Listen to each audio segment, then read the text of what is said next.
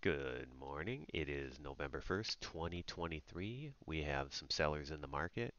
If you watched my post-market video last night, um, you'll understand where these outside edges came from. I'm not going to recap that today. That video is uh, the yesterday's video that I posted. You can check that out. Um,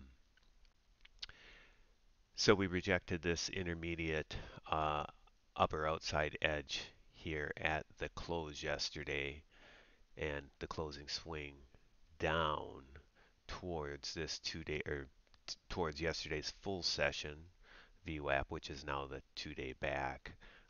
It switches and gains a day at the close or at the open of RTH. So we started swinging down towards that. We had Asia come in. Asian bought it up. And then when London opened, London is blue, London sold it down. So London rejected these upper VWAPs at this developing edge and sent it back to the 2 day back. We did an over under on it and we're currently below the 2 day back, which suggests the next check down is the intermediate lower edge that comes from this last push up here. So the current checks, and I'm just going to grab a pen so I can draw on my chart. Hopefully it works. Looks like it's going to. Okay, current checks here looks something like this. So the market came up here, it rejected this. That suggests a retest of this. We come into this, reject this.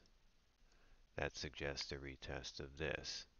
If this is too high, that suggests a retest of this. If this is correctly priced, that suggests a retest of this. So we're doing kind of an if this is too high, then we should recheck this. If this is too low, which it looks like it was here, then we should check this. If this is too high, then we should check this. If this is too low, then we should come back to here. If it's too high, we should come to here. So I'm just kind of going through all the options of the if then, if not this, then this. And if we can't hold this level here, then we should fill in this space here. Um, and same here, once we get down to here, if this is too low, we should come back and check this. If it's too high, we should come to this.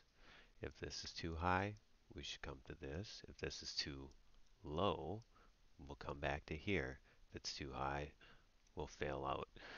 These are the sandboxes as I see them, uh, and just kind of how I get my higher time frame uh, view of the market. Uh, that said, I've got one intraday fractal so far anchored here at the overnight high where we rejected these. Uh, this is location for potential shorts if we stay below this level, and the expectation is to head down to here. This is an area where we can look for a reaction. If we get above this and accept it, then we would target here. So it's just and when I say above it, I mean above it. So VWAPs are curling up, not just price. Price can come above it, but it has to stay above it. And in order to do that, we're going to need to see some of these anchors curling up.